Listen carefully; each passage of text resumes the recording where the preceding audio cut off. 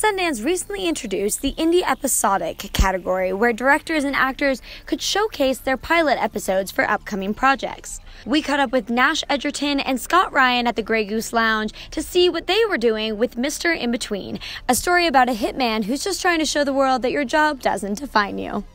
You've gone through a lot making this film, you read the books, you wrote it. How would you encourage inspiring filmmakers and actors to kind of follow their Sundance dreams? Well, I think the great thing now is that you can make a film, like you can shoot a film on a phone. The cameras are that good now, you know what I mean? So there's really no excuse to not make a film. Whereas years ago, you know, with film you had to have a certain amount of money to make it and all that sort of stuff and a big crew, but you don't need any of that now, which means basically anybody can make a film. And I think the important thing is just to get out there and do it. Just make something.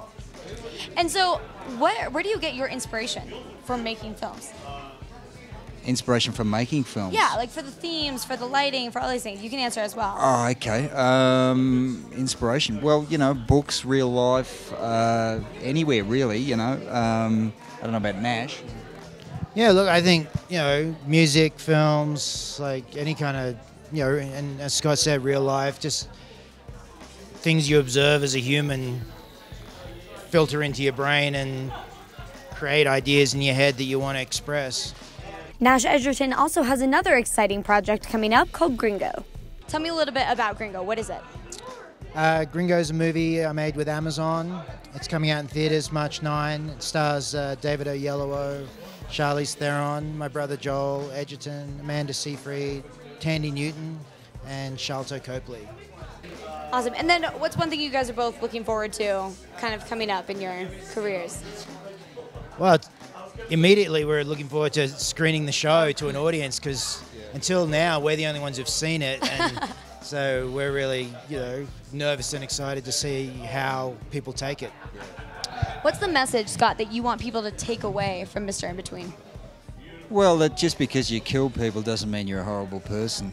I mean, I think that's the major theme that I want people to kind of understand. You know, I suppose, yeah. Interesting. And how does that fit into the synopsis of the film?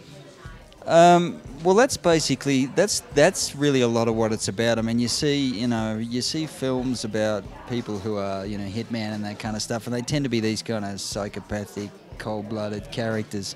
But in reality, the truth of it is they're not, and that's kind of a lot of what the show is about. Wonderful. Well, good luck at your premiere, you guys. Great to have you up here. You've been watching Park City Television. We'll have a lot more Sundance coverage coming straight to you.